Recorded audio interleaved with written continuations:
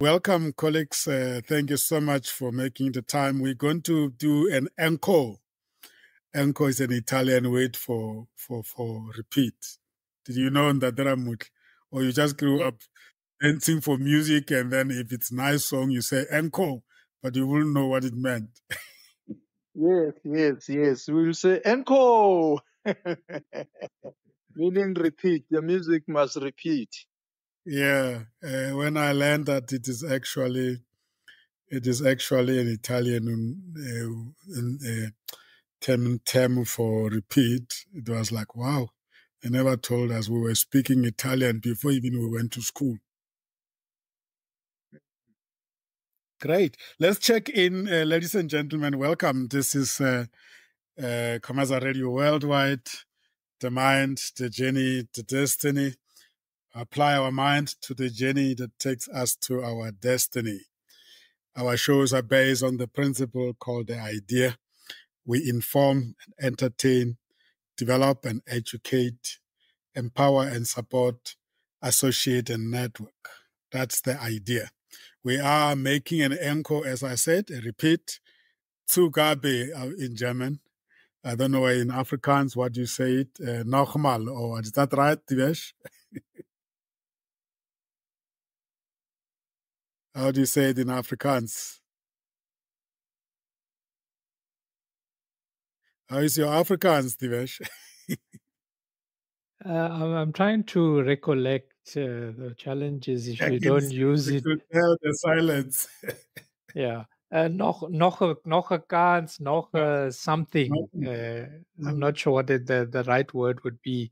And I'm sure Afrikaans is a very emotive language in that they could have a saying that if you loosely translate it back to English, it wouldn't make sense. But they're usually very emotive about things like this, where you want to identify a repeat of an event or something like that, Sam. Actually, I thought I was speaking Afrikaans. I was actually speaking English to you. Nochmal. That's German. I was saying Nochmal it in German. is Afrikaans. Nochmal, yeah. It's also Afrikaans. It's Afrikaans. Oh, cool. Once again. Nochmal is once again. Yeah, okay. Cool. Yeah, so we are repeating conduct number 21 under unit 26, sourcing of guest and proposal writing, because we did not have a good capture of the content last week. So it's a good opportunity to reflect a little bit more. But let me give you the opportunity to greet the listeners. I've greeted the listeners in a way of opening the show. My name is Sam Zimmer. I'm joined by Franz Ramutla, call him Marco. Franz, you need to tell people why we call you Marco. Then, of course, Divesh, Ramotilal, and Ompile is joining us. I know our brother Rabula is not feeling well, and I know he's on the line listening from the public platform, suffering from, I don't know whether it's flu or cold, whatever.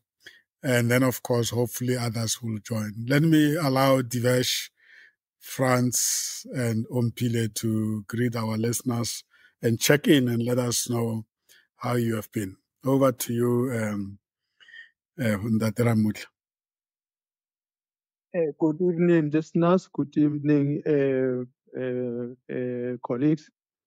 As Prasemi said, I'm Franz Ramutla, affectionately known as Mago.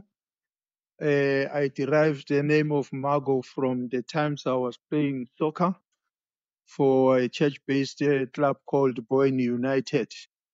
And I used to play at the right flank, and I used to bang in. I used to support the strikers there to bang in the goals. But Mago comes from my Sotho name, my Pedi name, Makolobe. Somebody from primary decided to shorten it to Mago based on how I was playing soccer at that time, and it stood with me. So today, I spent part of my day researching some information that is related to the manufacturing of VIP toilet trailers, since I'm running that business. I was trying to understand the the trailer dimensions, the trailer specifications, so that now I want to venture into manufacturing because I spent a lot of time on trailer refurbishment for Bidvest. Yeah, this is how I spent the most part of my day today. Good evening. Good evening, Margot. We welcome you and looking forward to your participation. Divesh? Thanks. Evening, colleagues. Evening to you, Sam, and evening to the listeners. Divesh Motilal, engineer by training, a graduate of the Digital Online Streaming Mastery Program, which COMETSA had developed through the COVID period. My day today was long. Didn't sleep much yesterday. Unfortunately, there was some spiritual event taking place in the church next door to me, and somehow the belief is that the louder you are, the closer you may get to God. That's the feeling I get. But the day as well went very well. Still a bit surprising, and maybe not so much, that especially in government sector, they're still working in silos to the point where, for example, here comes the roads agency, builds a road, and then here comes the sister company or Joburg Water, come and dig up the road and then put in the piping. Something that we've been trying to fix and improve on for many, many years, but it still seems to want to rear its ugly head. We got a new mayor, or not so new, but second time around in Joburg. So feeling a bit upbeat in hope, together with our prayers that the service delivery can improve in Joburg. That's from me, Sam. Thank you. Mm. He has his ankle, nah?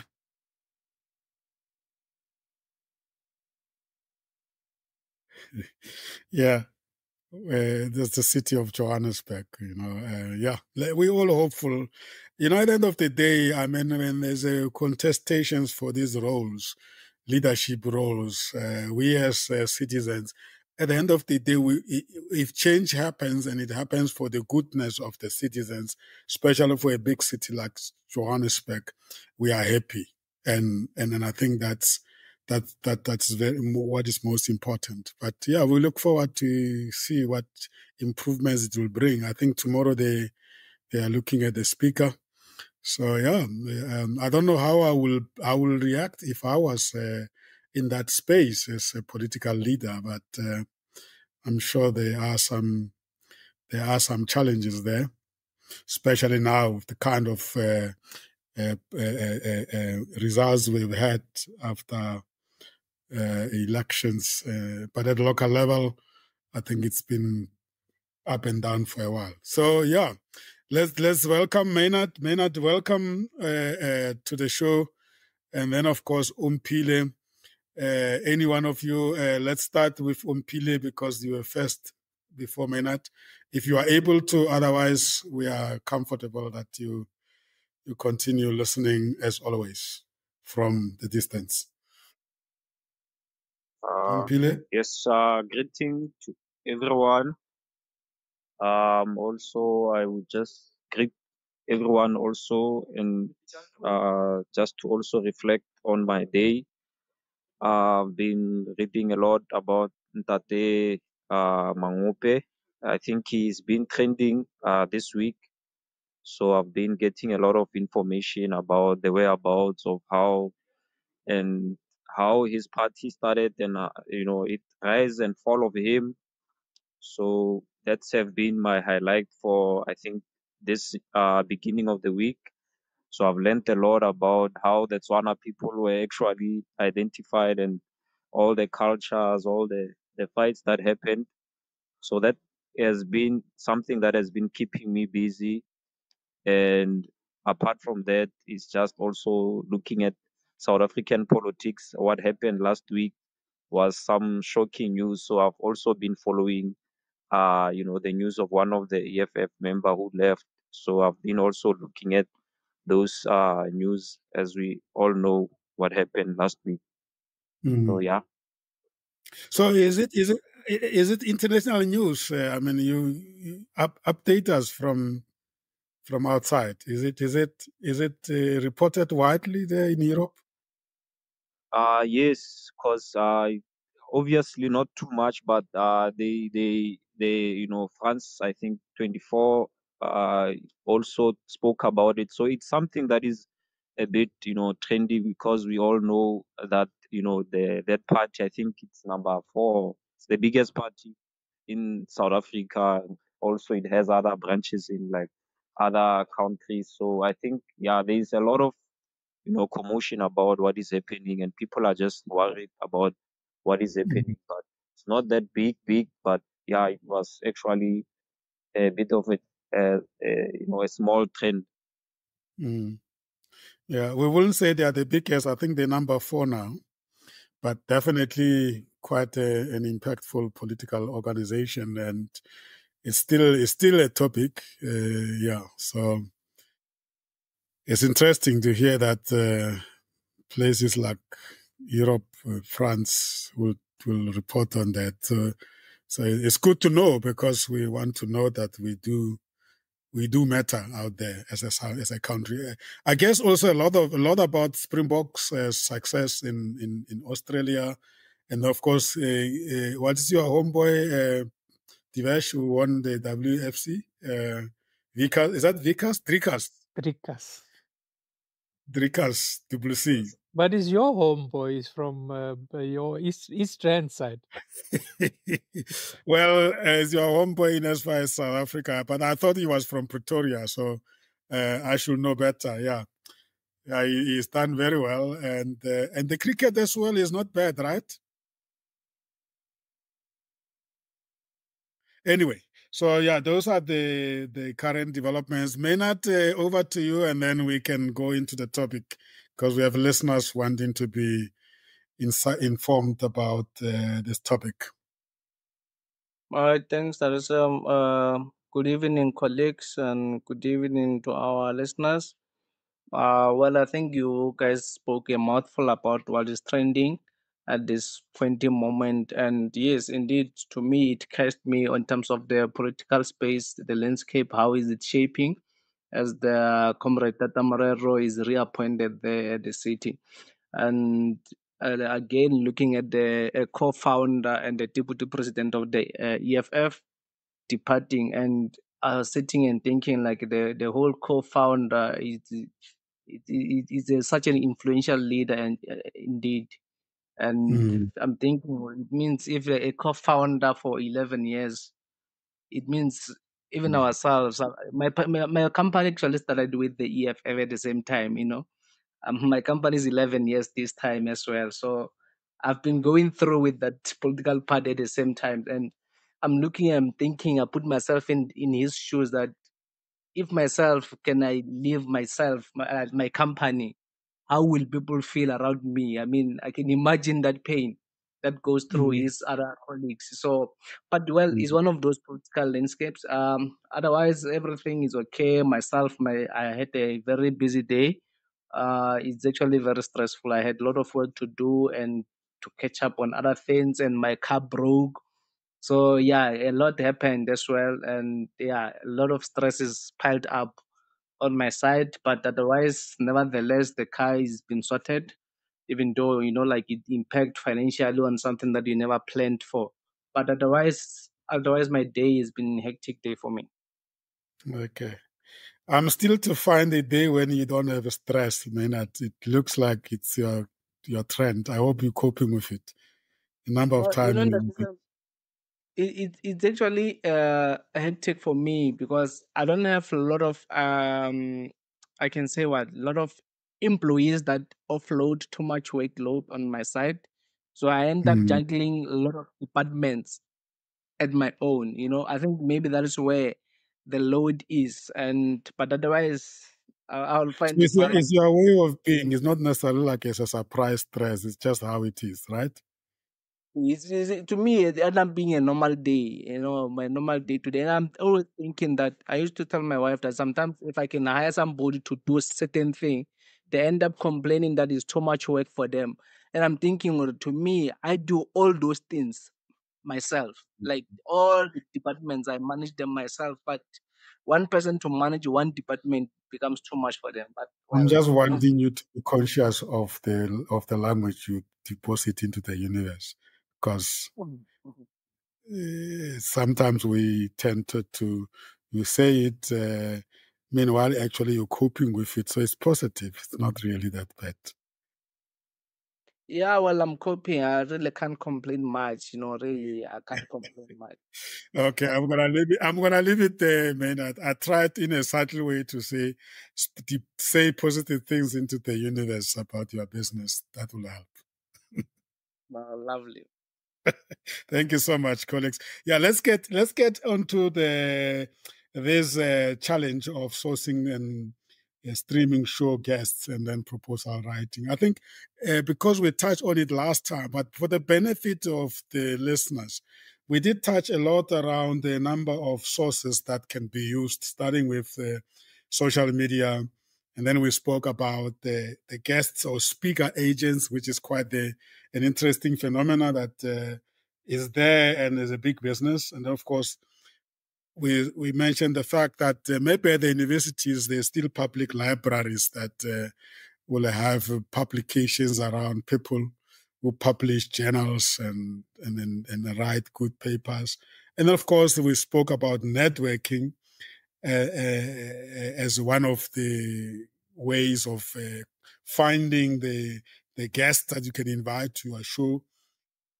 And then professional associations is another way of looking at it. If you belong to professional associations, you're likely to come across people there, and it's actually their business to connect their members.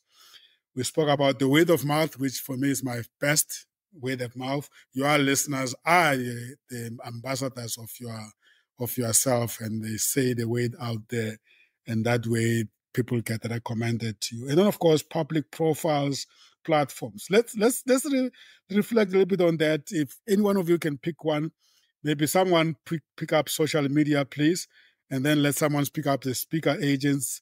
Someone pick public libraries from university perspective, networking, and then professional associations. Just to put it in the context, because it's one thing to talk about those as sources, but it's another thing to look deeper into it in terms of how you can go about cultivating the networks and the connections from those, because you have to understand those sources, not just listing them. So that's the whole idea. And if you are streaming, and streaming is your real big business, you better make sure that you know which of those are really the places where you can go and look for great guests for your shows.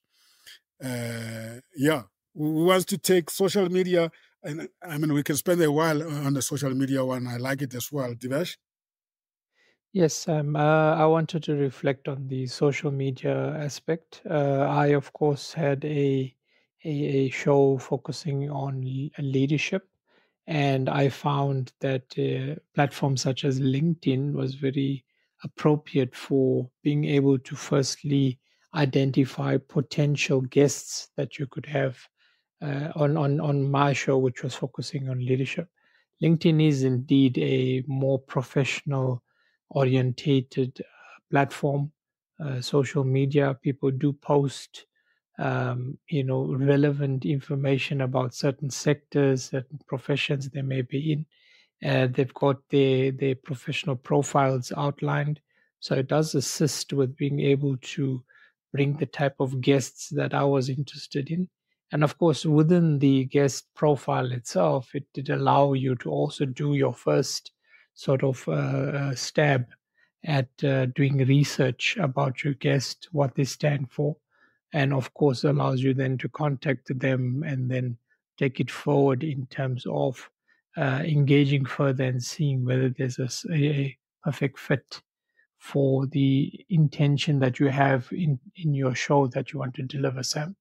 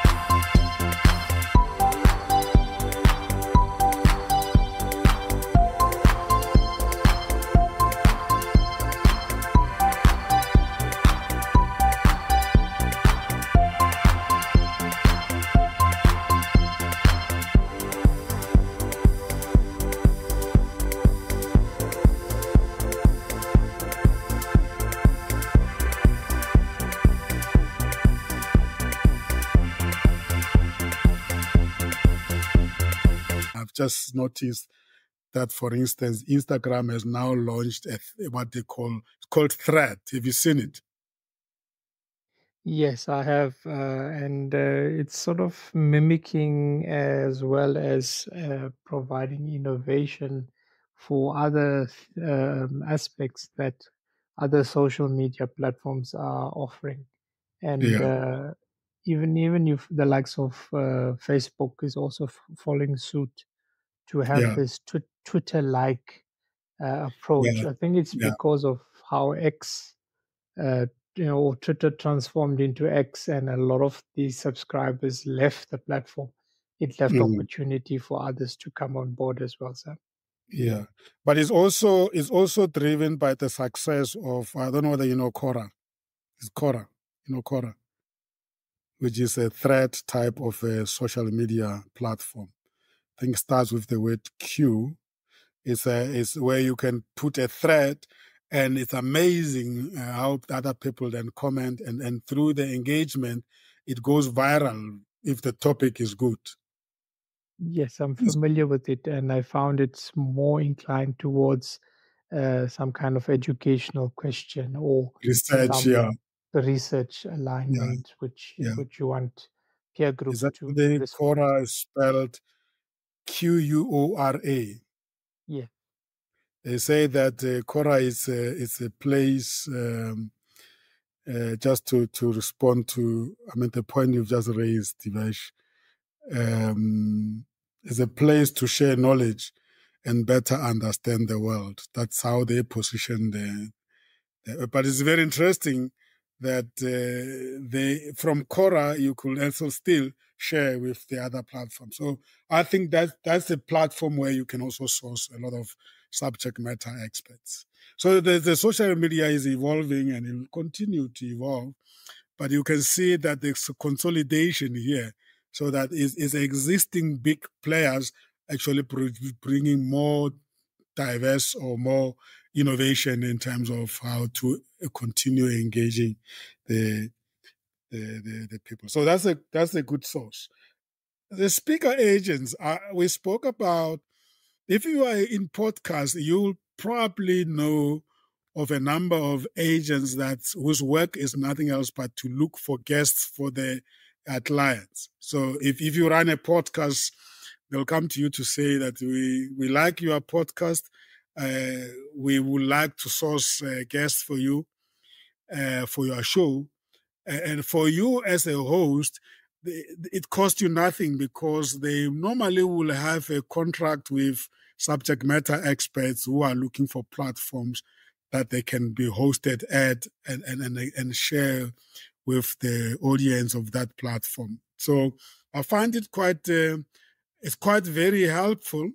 However, it can be overwhelming. I think last time I mentioned that it can be very overwhelming, because when you subscribe to those platforms, in a day you'll get 20 requests, and now you struggle to, once they become too many, you don't know whether it's worth it, because it's another work for you to do. But certainly you can approach those agents and tell them the type of guests you want to invite, and then they will tell you whether they have those guests or not, or they just find you, because they go on the platform, they find you, and if is clear in terms of what show topics you are pushing forward, then they will deliver those people to you, and especially if you want to reach the global network. There are a couple of friends I've met through that.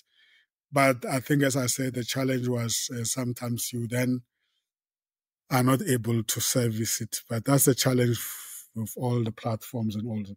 But the speaker agents, if you are big into really disseminating knowledge and information through your streaming channel, it's the way to go by, because those people, they are working for experts out there who want to be known. So that's another source.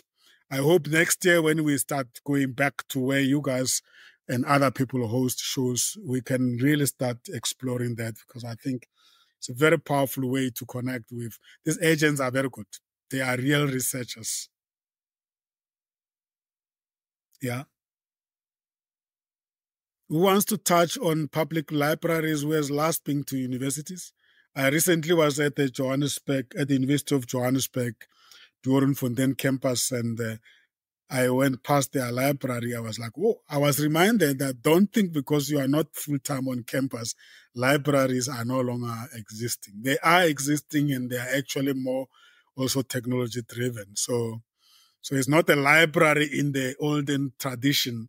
The old tradition is the library in the sense that that's the place to go and sit and research, and technology is being brought in there. And I think those are very close to universities. You'll agree with me that even at the universities, even though you use technology, you might have challenges of accessing technology. And therefore, libraries are, in a way, a meeting place where you can still use technology, but it's a quieter space. So I don't know whether they have changed the setups. I'm sure you could even have meeting rooms or corners where you can do your work in a quieter place. So we must not discount public libraries or university libraries as places where you can find serious guests, especially those who write for journals, those who publish articles, though even the books, the authors as well.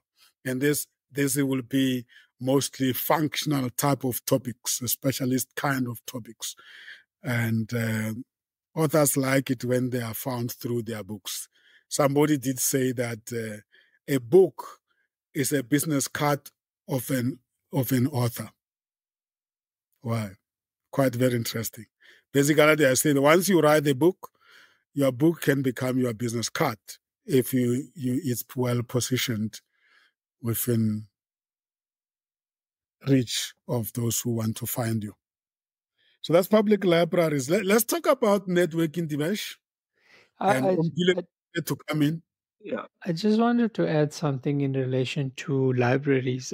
One of the areas of innovation or evolution with regards to your traditional public library has been the aspect of adding in incubators, some kind of innovation hubs, and they've grown into areas where SMMEs often would find some home advantage in terms of being able to grow their ideas into their businesses and the like. And also, you could get support from those hubs.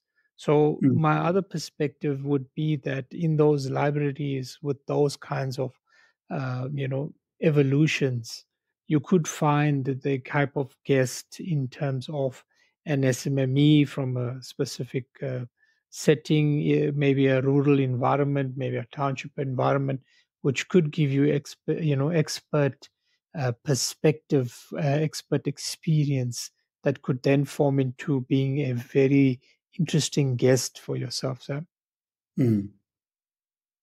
Indeed. Ompile? Yes, thank you, Ntatesem. Yeah, I also agree with Mr. Devesh in terms of like the library, how it can be used, to source some of the maybe like the guest of the podcast. But for me, from my experience, especially with the University of Johannesburg, I've actually met a lot of I've met a lot of people through the network session or talks that they normally would host at the library, and normally they would host a lot of prominent people.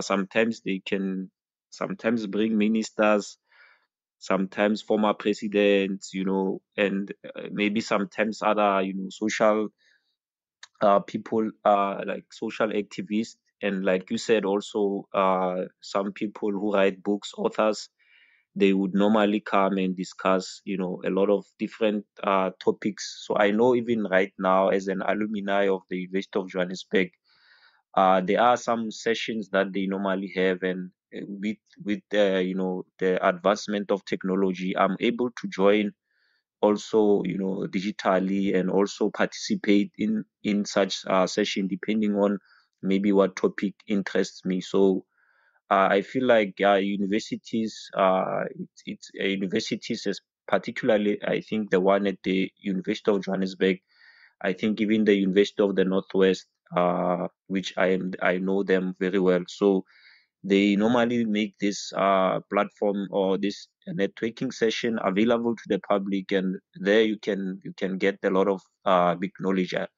I know a lot of people from the Pan-African Parliament that used to come and speak, like prominent people from the Pan-African Parliament. They would come talk, and also different ministers in terms of different sections. So whatever interests you, you can even now. I think it's all even open now to everyone who wants to. If you just go on the website, the UGA website, you can get some information, and then if you want to source someone directly to a particular industry or something, we can follow those events and subscribe. Yeah, thank you. Mm, mm. So you are basically saying that the library is also a meeting place, because you meet researchers there, you meet the authors there, and there are events that they organize where the guest speakers talk in the name of the library. Am I right? Yes, definitely. And you get people who are well experienced in maybe particular, in like topics or departments or domains or disciplines. So you can get more of like practical experience from people who have been in maybe industry, or people who have authored books, who probably know more about that particular topic that is gonna be discussed.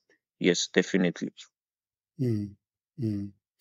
What about book launches and Mutla? That could also be a great source of speakers, because I see exclusive books is known for whenever new books are launched, are written and made available to be sold, they will put together an event and invite people to come and listen to the author. And it's amazing the intelligentsia that, well, maybe I'm wrong, not necessarily intelligentsia, but people who are interested in books. I mean, that's how I met Professor Jansen, the former vice chancellor of University of the Free State. In fact, he was launched. Was he launching? Or no, I think he was invited to comment on somebody else's book launch, or it could have been his book launch as well. And it was such an amazing engagement that we had. And I think West University as well does a lot of book launches. I always get those invites, and very interesting uh, type of books that people author out there, and the universities are doing quite a lot. In fact, they have a culture of community outreach, most of these universities, and like companies will do, they have this practice of say, but we need to be engaging the communities around which our campuses are. And one of those things is to invite non university community people, like working professionals, to attend events like book launches or even just seminars and conferences. Yes, just to add also, I agree with you on that listen, because I also once attended one book launch. I think it was for DJ's Boo. I think Hustlers. I think he was launching a book, and the environment there was very like, because the nice thing about this book launch is that they allow the people to also, like, engage in what they feel like, and you get a lot of knowledge from attending those events, especially if it's for a particular topic that interests you the most, so you can contribute and also absorb a lot of knowledge from those type of events, and also get good networks. Yeah, Absolutely. I think I want Yes, to support. I want to support what is that Umpile who just spoke now. yes. I want to support what you have said, because we had a wonderful experience when we attended Brasem's launch. The way the session was led was for a number of chapters that were some chapters that were identified through which Brasem was expected to expatiate and to share with the audience. And I liked the fact that all of us as the audience, yes, we were also given the opportunity to participate. And it was a very vibrant occasion. Prasem, let me pause here before I comment on the professional associations. Maybe you want to say something before. Yes, I think you can carry on in that, Ramutla, because you are the most appropriate person. And you and I, we met through professional associations. And I think it made people also a little bit of a context to people because your professional association, which is no longer there, was one of the most historical associations in the 80s in this country. So many people don't know that you played a key role in that professional association, which you are still part of it in terms of you being the product of the profession. Maybe take it over from there. I mean, if it wasn't that the two professional associations, you and I wouldn't be here today. I mean, as friends. Yes. Mm. Let me take this opportunity to say I had the honor of being elected the president of the South African Black Social Workers Association. And when it transitioned into the National Association of Social Workers in South Africa, I also had the opportunity to be elected as the president. And therefore, one of the two activities that characterized our movements was when we organized the conferences. And this is where I had an opportunity to drive the process of sourcing guests for our conferences. It starts with the topic for the year. Normally, our topics were informed by the socio-economic issues in our country. For example, when there was the new era, we had then to talk around the role of social work in development. And this is where then Brasem was one of our guests in our conference in 2001. So when you look at the sourcing the guests, you have to look at the profile of the guest, the knowledge, the relevance of the guest in as far as the topic is concerned, and also the availability of the guest. So yeah, we used to look at those issues when we were going to source our guests.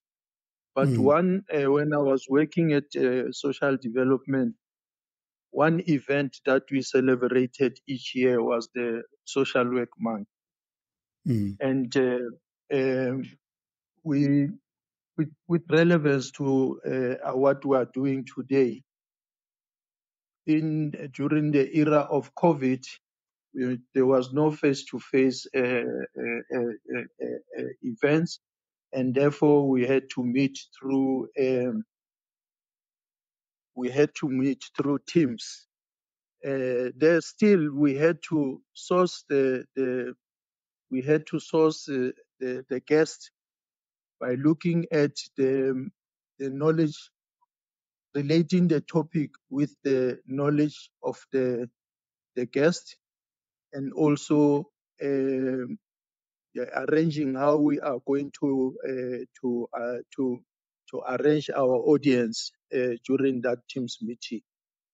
Yeah, I think I can go so far. Yeah. And you know, today, since then, I became the friends of the social work movement, and I understood so much about social work. Many of my friends through that network, we stayed in contact. So and them when that mandis Vivian Muila was Mantate, Sarah Mantate. The list goes on and on. So I think in Dadera Mutla and others maybe can come in here. I think professional bodies are the most impactful and the most reliable. As you know, I was at that time also part of the Black Management Forum, and the investment is just for life. So depending on the profession where you are, Maynard and Umpile, absolutely long term, you can always benefit by associating with the association of your profession. Of course, sometimes can be too much. You can't be joining too many professional bodies, but one professional body must always be identified, because there you literally have access to the members of that professional body for free. And everybody respect you because you belong to the same profession. Like I belong to the profession of the human resources and management. So I think for me, why these sources are important for now is not, it might not look critical because you have access. But if you are to engage a researcher, or what people call the producer for your show or for your streaming, they're gonna have to get the guidance from you from a strategic point of view as to which sources they must spend the little monies that you might have in finding guests.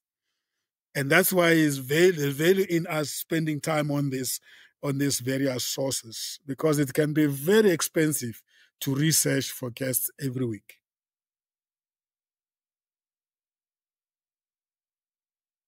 Maynard? Yes, no. Thanks, Narisem. Indeed, the professional bodies, they do help you in terms of getting the right and relevant guests. And as that Ramuda said, Yes. like in terms of his experience in terms of the professional body of the social workers, and I associated myself as well in terms of the association that I'm in, or that I was a leader of, like as a South African Events Management Associations that I led for almost 2 decades as a deputy chairperson, and then the chairperson later on. So indeed, you get to experience different guests, because when there are events, you are the one that is responsible to get the relevant speakers for such events, and it's quite an interesting journey to get interacting with such people that that are very potential people in that space, and it gives you that exposure and the knowledge as well, because you end up learning a lot as well from such people. And I believe it's just that like the last year I was not too active in terms of the shows, but I think I should have managed to source 1 or 2 guests on in terms of the event space. But I believe coming next year we should have potential guests on that space. But yes, I'm looking forward for that as well.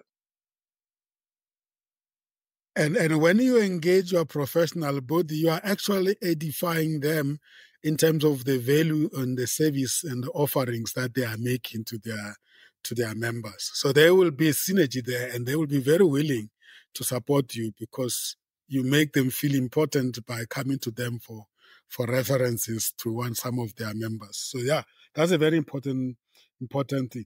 And again, when the professional bodies, like Tatera Mutla was saying, organize these annual events, that's where your networking skills also come in. Yeah. So you are networking within a professional body event. You don't have to worry about the people in terms of the ethics or what they stand for. You are already a common group, but then you still have to drill down to make sure that you then maximize the network and you cultivate that relationship. And that way you can have both networking and professional association as one strategy of sourcing guests. Of course, you may want different perspective from outside your profession. Therefore, your professional body then might not be necessarily the one to source from.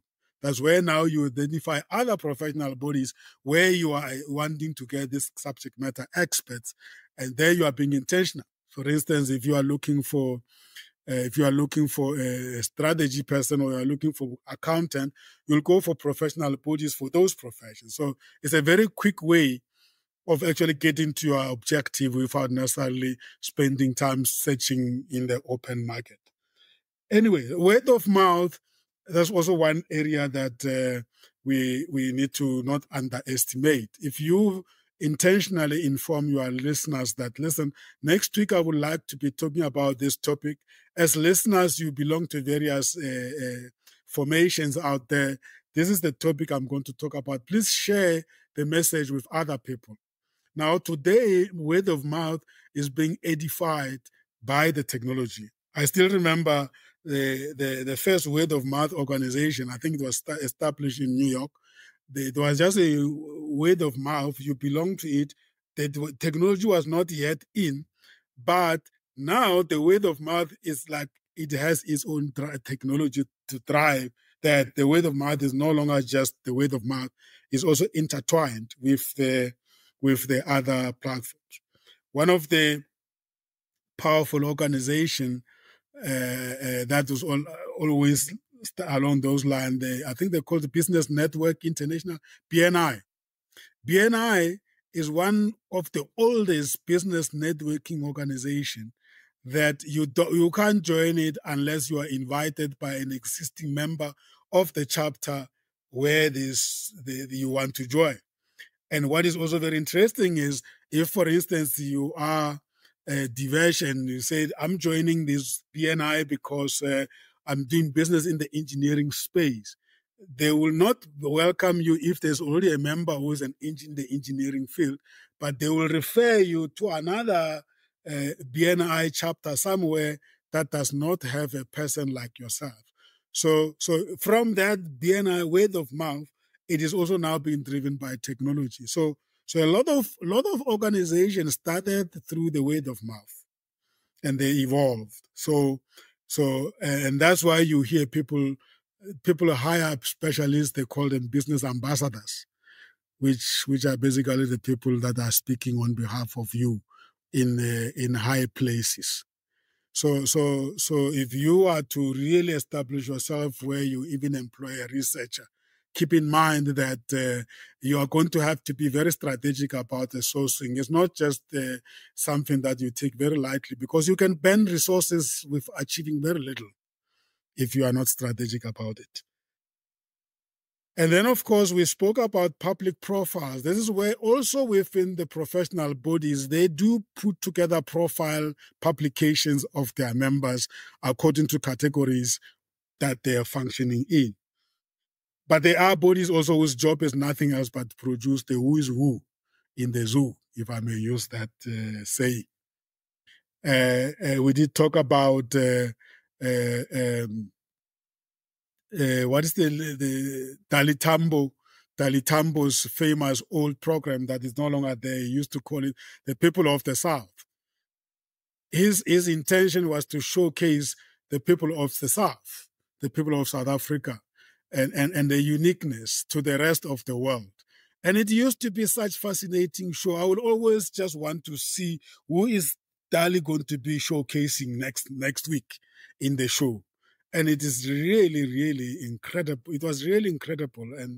And so, yeah, there's similar type of platforms like those. I mean, if you take a JJ Tavan's show, you always look forward to see who is JJ Tavan going to be hosting.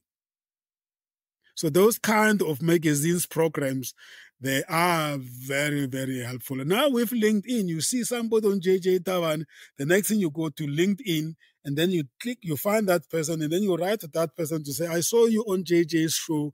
Will it be interesting to continue the discussion with our platform, which has got different kind of profile of listeners? People are always looking forward to that. So yeah, I think for me, if we are active, we are wide awake and fully present with ourselves around the professions that we do, things can become easy. And I guess this is what we are trying to highlight here. It sounds very easy. It is not easy, but if you are strategic, you can really attract very powerful, high-profile guests to your show.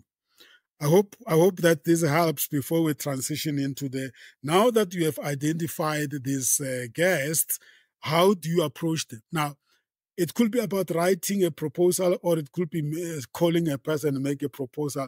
The principle is still the same. Let's hold it here and check if you don't have some reflections before we move away from this part A and go into part B, where we look at proposal writing.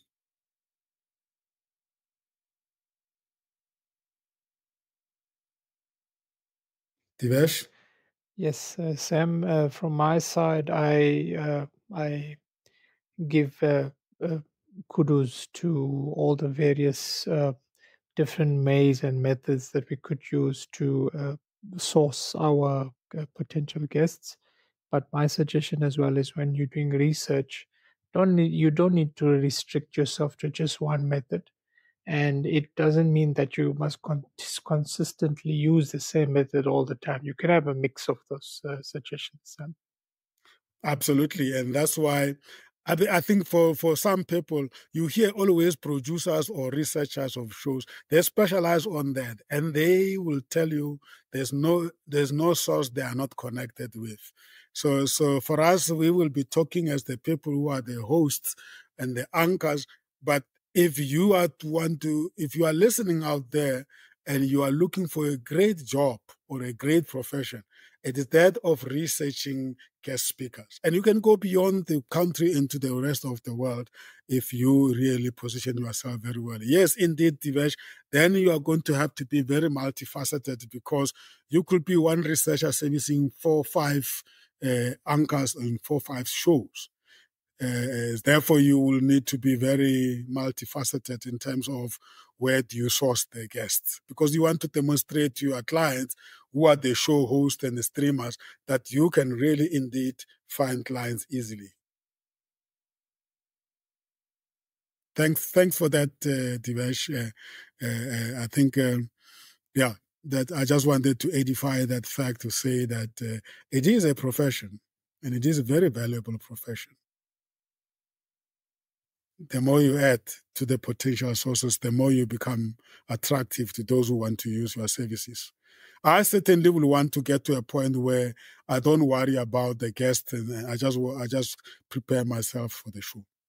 But then, of course, the researcher will have to brief me before the show, so that I don't misstep in the engagement. But as I say, we have to build the capacity around us colleagues as anchors and hosts and moderators, because our specialization is the ability to hold the conversations. But if you don't have somebody looking for best guests for you, you're going to lose listeners.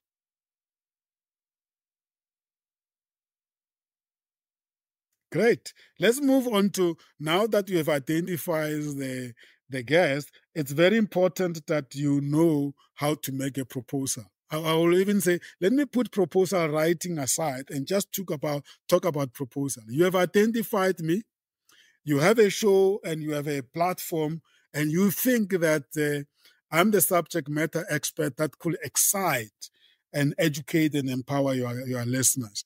Now, I don't know that you know that, and you approach me. Let's talk about that before we go into the details. What is the function? Why is it so important to think seriously about how you're going to approach the potential guests? Mpile?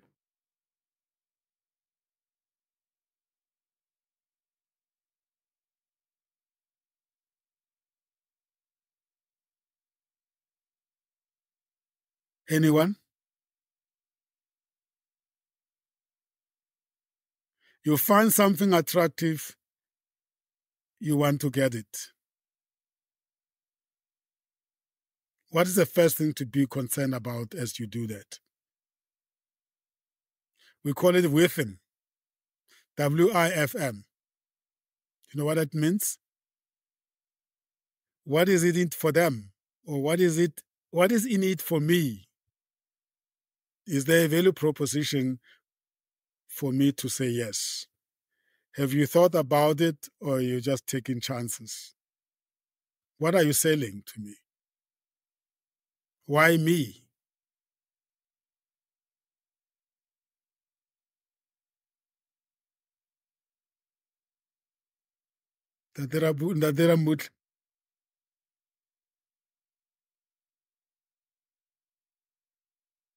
When you are hosting the annual conferences of Subswaden, and the latest, the other one, the successor to it, we're sitting in your board meeting with your colleagues, and did you have to worry about what if they ask what is the value for me? What will you say is the value for them?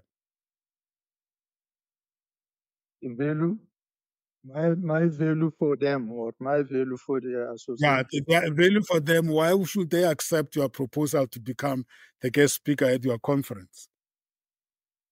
Will you? How do you about packaging that for them?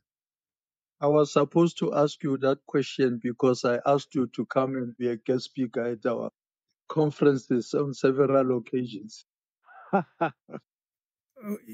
Yeah, well, you must remember at that time I was a young upcoming professional, and I wanted to be known, and maybe somebody get the opportunity to showcase what I know.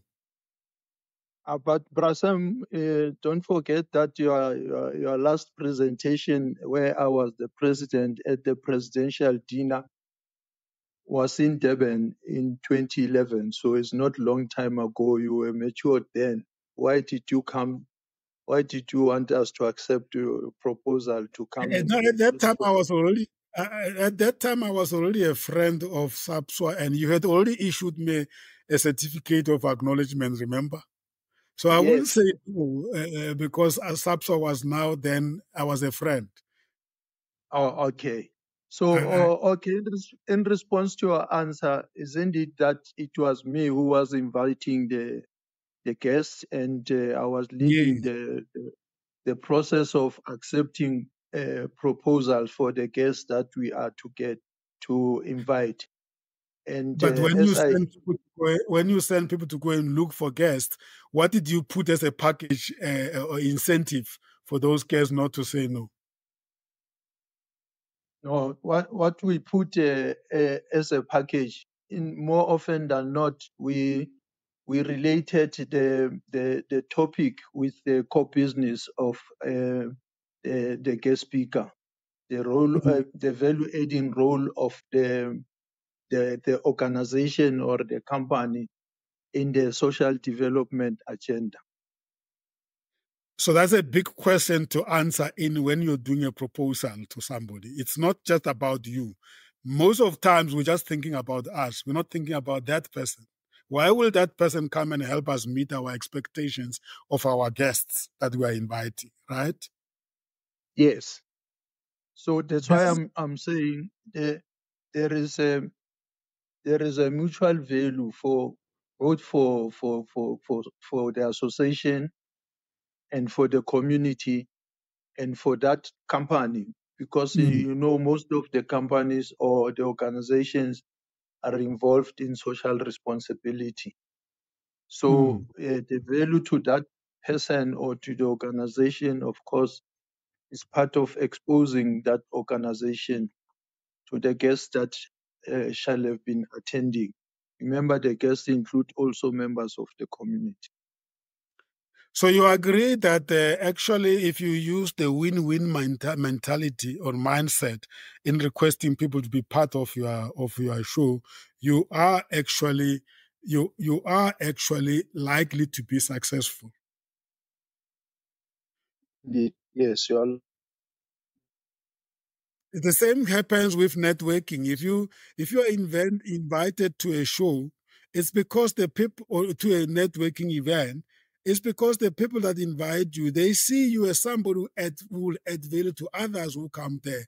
But they also see you appreciating that opportunity to meet other people.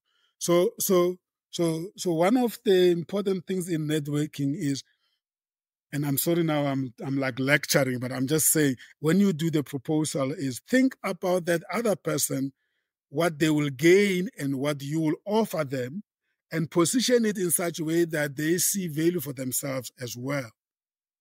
And you must have been in a networking situation where people run from one corner to another. They don't even have time to engage with you because they want to meet as many people as possible. And then the first thing in the morning when they're back in their office, they write to those people and tell those people what they can do for them. That's not really networking. So in getting speakers, you're going to have to build relationship, however short you will take to come to a point of actually being friends with the people. But the first thing is to address people's sometimes even unannounced, undeclared interests. Or you have to create that interest for them to want to be part of you. So that is really one aspect of proposal. And I think it answered the question of why a proposal is so important when you want to win people over to your show.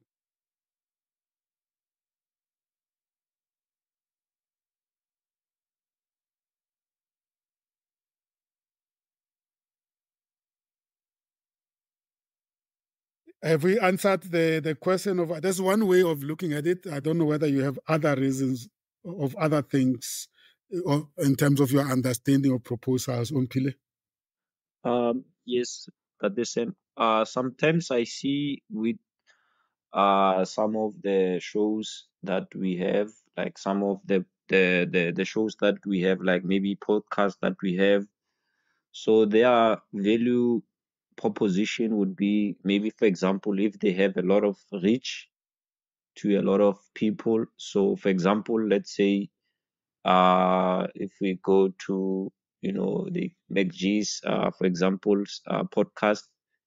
If maybe I'm an artist and I'm releasing a song, so I can the value would be I would go maybe talk about maybe some maybe topics about how to be an artist, maybe starting artist for the show. That will be maybe the value for the show, or whatever that what is interesting, what they want, or what the hoster would want to ask. But as for me, I would be going in, to get maybe reach of audience, for example, to say that I'm gonna get a bit of reach to some people. So sometimes, uh, when you are invited, it could be maybe to maybe put out your brand or put out your marketing type of tactics.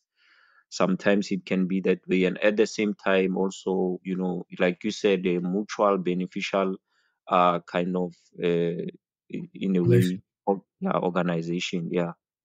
Mm. That brings us to the point that talks about doing needs analysis. Of you have your own needs, but do you know the needs of the people you want to appoint? So if you understand their needs, it's very easy to meet each other halfway.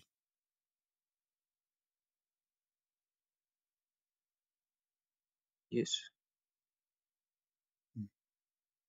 Yeah. So if it's a show, you remember earlier on, colleagues, Maynard, when we were running the show, we had a template where we will explain we'll introduce the platform, we'll then introduce the show and the objectives of the show, and then we will introduce the person who's the host of the show. In many cases, the host is the person who has usually identified the guests because we didn't have researchers. But we will connect the guest with the host to say, Divesh has actually highly recommended you to be the guest to this show. But we're also lucky in the sense that Divesh himself will be the host and will be the person who will be holding conversation with you. So there's already emotional connection there. And we know that this person has got a relationship with Divesh and he will want to honor Divesh because he values the friendship with Divesh. But the template was there, and that is also the next step. So it's not enough to have the purpose and the needs analyzed, but do you have a template that is a standard that you use to tweak every now and then so that you don't waffle a lot and have to miss the objectives of getting the guest. So that is really one of the points we are highlighting here. And from that template, you basically also have the outline of your show. Divesh always says that one key success factor of any show is planning. So the planning itself already speaks to the template of your show. So we will always say, this is how the show is going to run. It's a 1 hour show or 2 hour show. We will give you the opportunity to say a bit about yourself, your company, We'll engage with you, and then at the end, we will give you the opportunity to market yourself in terms of how people find you. That already on its own, when you share it with the guest, is you are already saying to them that you are acknowledging that they too have a business or have an interest, and therefore you are meeting their interest, because at the end, you'll give them the opportunity to say to people, this is where you find me. And we will even say at the end, we will give you a link to the podcast that you can actually share with your network. So you almost like anticipate, because if you don't, you could actually be self-serving, and the guest can actually see that you're just interested in yourself and not them. Am I addressing the real issues, concerns, Maynard and Divesh, based on the experience from 2020 up to so far?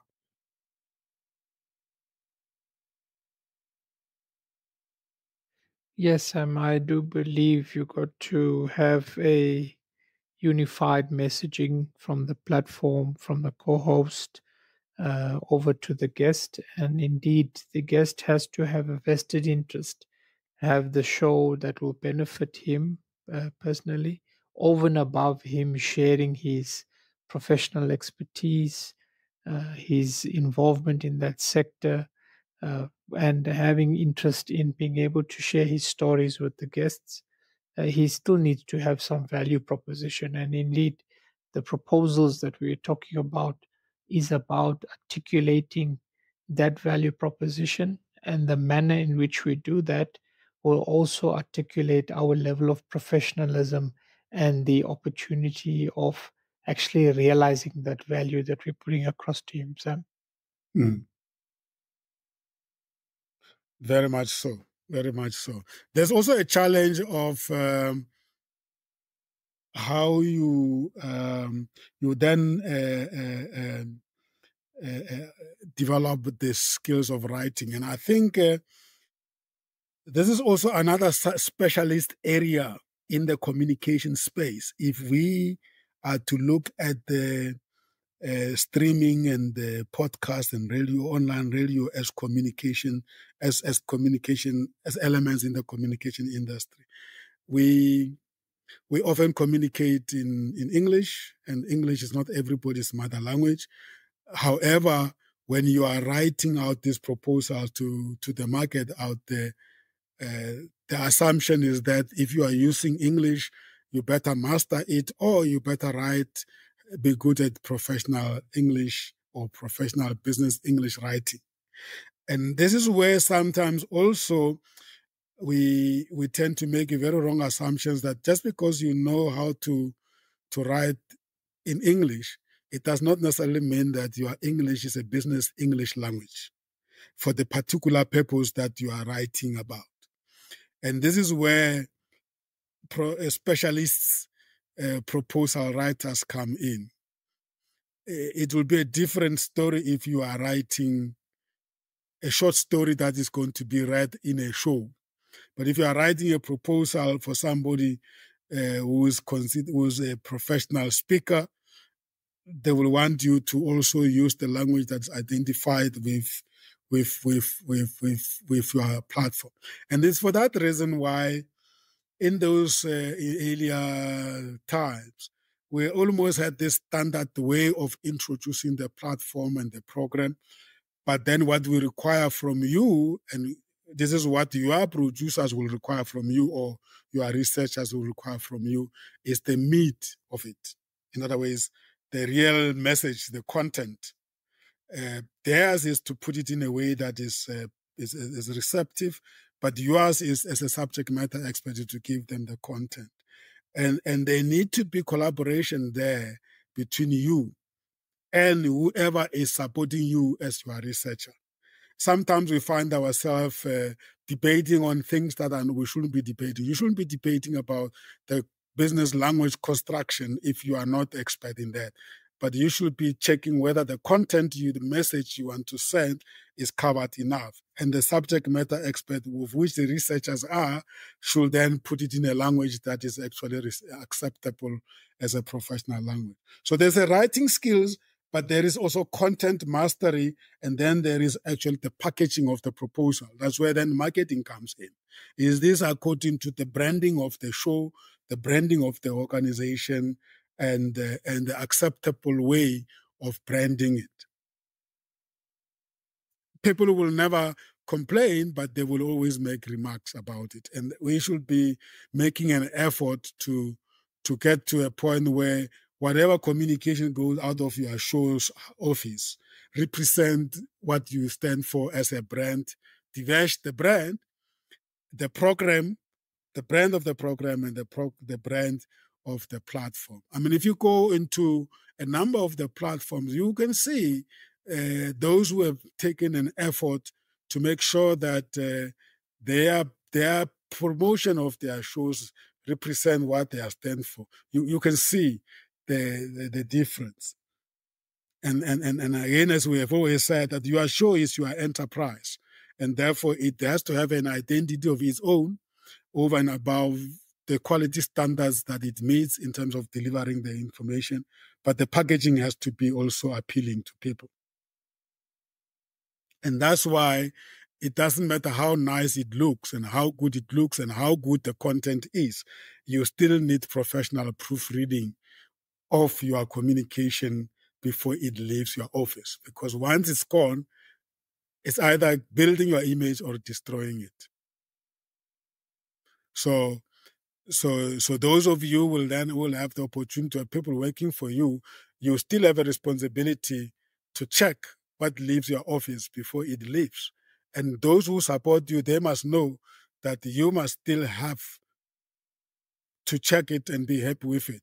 They can advise you from their specialist point of view, but you must make sure that you can actually associate with it, because at the end of the day, when the show starts, you are building on what people have been seeing in anticipation of your show. Proofreading and editing is definitely the last step of packaging your proposal. Now, I'm talking the proposals where you are actually doing the written proposal. It could be a proposal through audio as well. That's still the case. You still have to check if it is the right one. What about where you speak to people? I mean, there, unfortunately, if you're going to do proposal through telephone and those, you better be comfortable that you'll come across as convincing and as professional as is expected by whoever you are talking to. There, the risk is once it's done, it's gone. If the damage is done, the damage is done. And that's why approaching professional guest speakers is a professional job itself. It must be done by professional people. If you don't have them in your office, you have to outsource it. Or if you have the knowledge, then you better be confident that you cross all the T's and dotted all the I's. Yeah, so those are some of the things we need to be aware of. What else can we bring in? Yeah, so basically, proposal writing is also an area of specialization in the tendering space, Divesh. Many organizations invest massively in their sourcing of business departments because they have seen business opportunities being lost simply just because the people who are approaching the potential clients are not really specialists, are not really professional, and therefore it's still part of the value proposition. Actually, most costs of sales are associated with that. Divesh?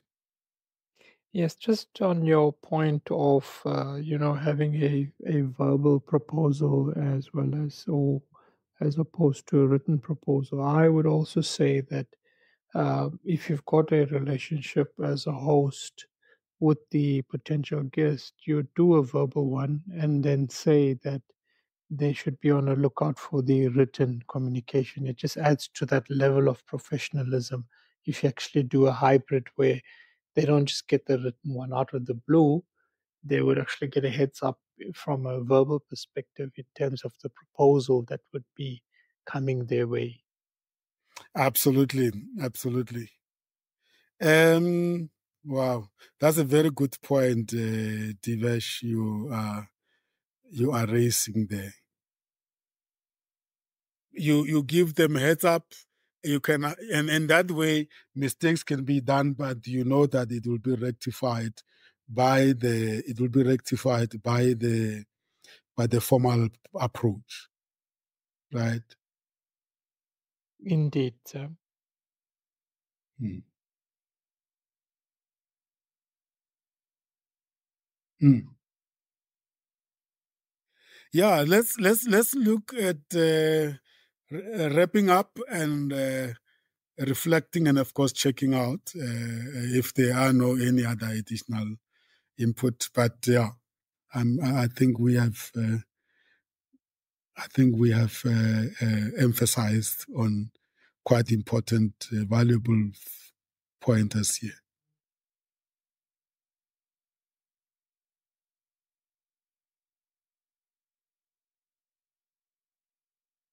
Who wants to reflect? Tell us, share with us the takeaways, and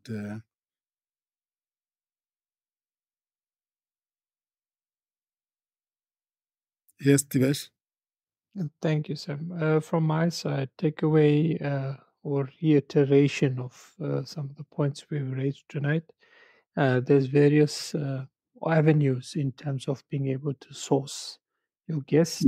My personal preference is the social media platforms, as well as it depends on what kind of a show you're having, what kinds of guests you're looking for.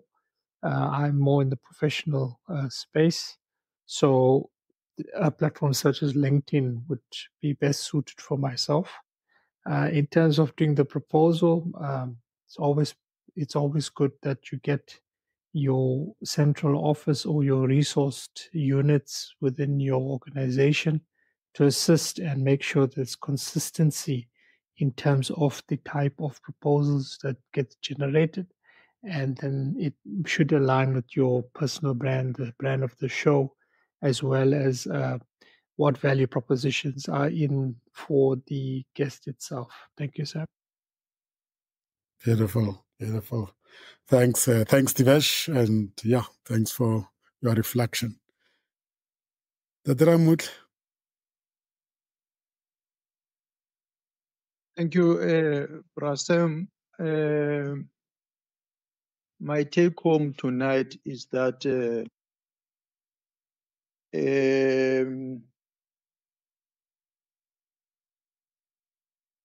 the host and co-host link to Visual Studios, it doesn't only apply to the online industry.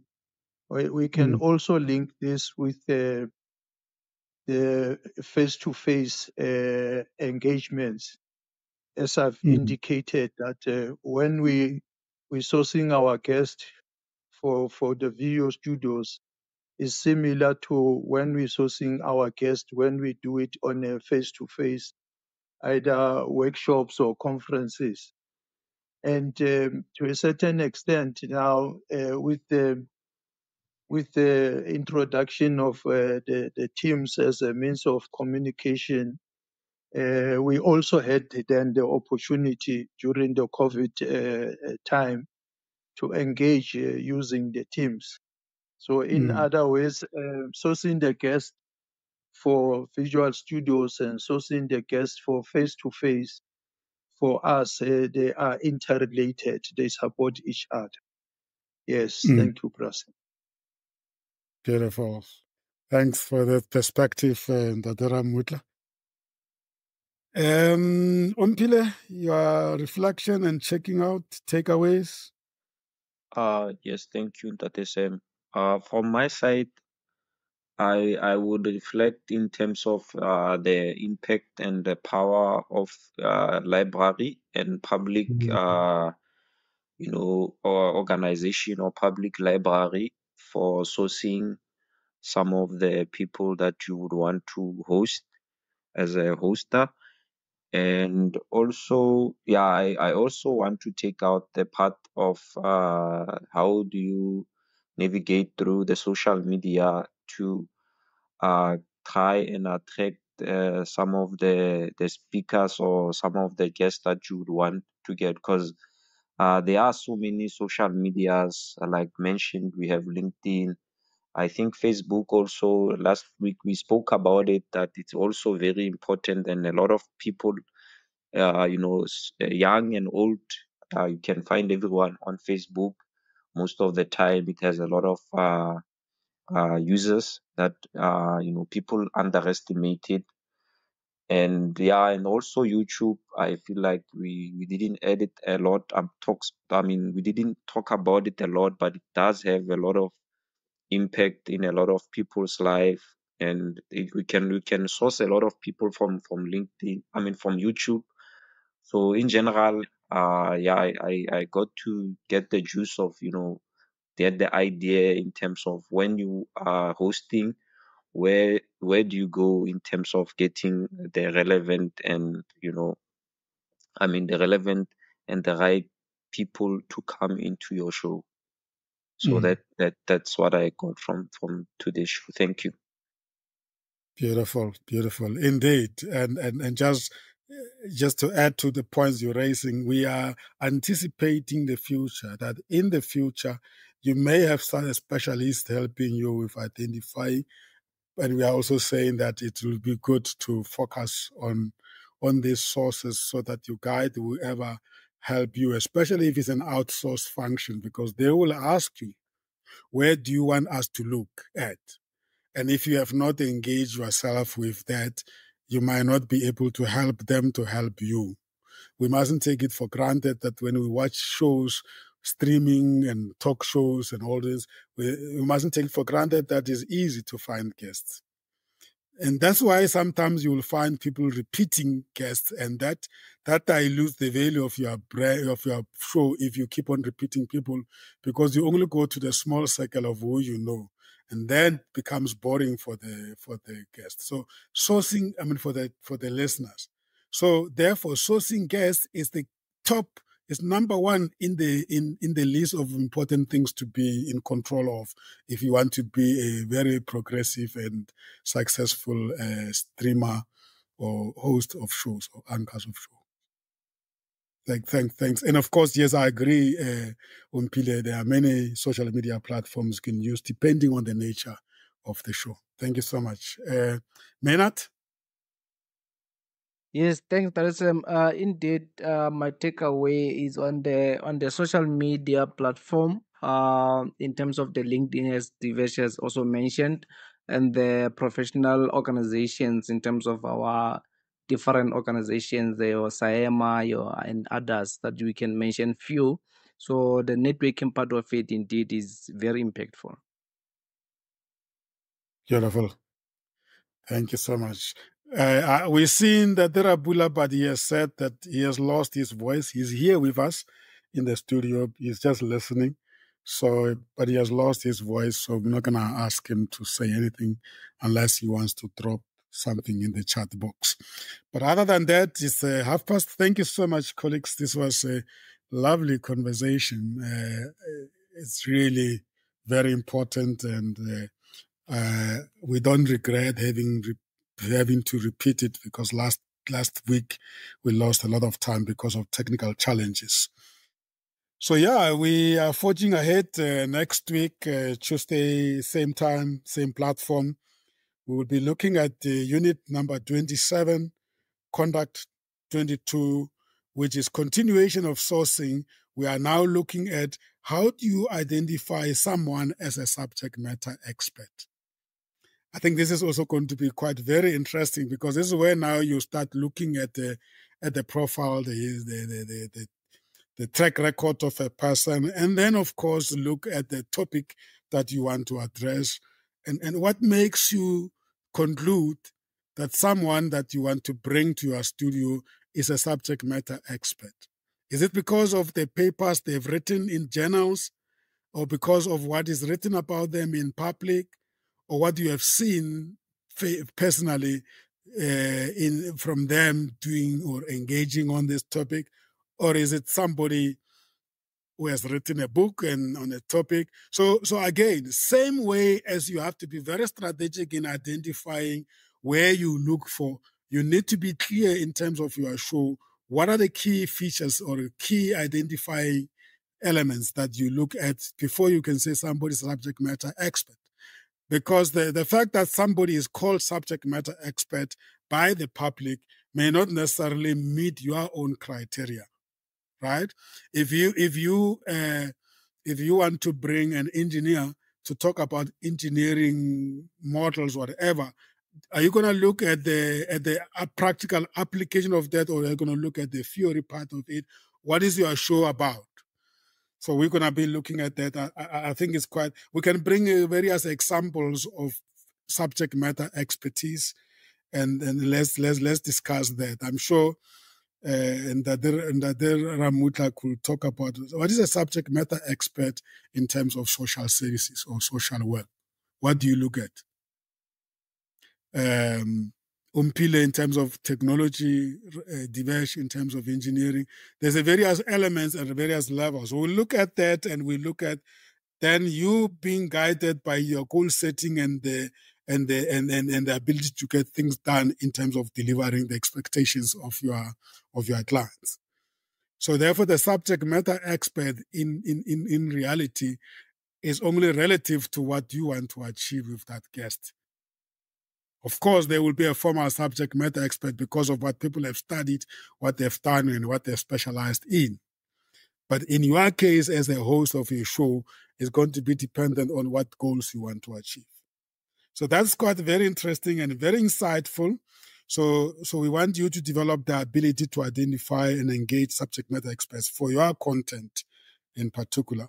So yeah, thank you so much, colleagues, listeners. Thanks for tuning in. That was the COMETSA Radio Worldwide, the mind, the journey, the destiny. We apply our mind to the journey that takes us to our destiny. Our shows are based on the principle called the idea. We inform and entertain, develop and educate, empower and support, associate and network. That's the idea.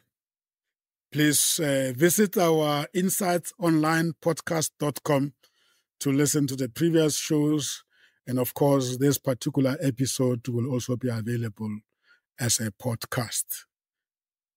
Thank you so much, colleagues, listeners, until we meet again next week. Those who have just joined late, it's Tuesdays, every evening, 1900 hours, South Africa Standard Time. Hopefully you can join us there. Otherwise, just visit insightsonlinepodcast.com. You will then be able to listen to this episode. You can also go to Apple Podcasts, Amazon, Spotify, and just look for Insights Online Podcasts. You will have all the units and the conducts from unit number 1 to where we are now, unit number 26. It's worth listening to. Thank you and goodbye. Take care.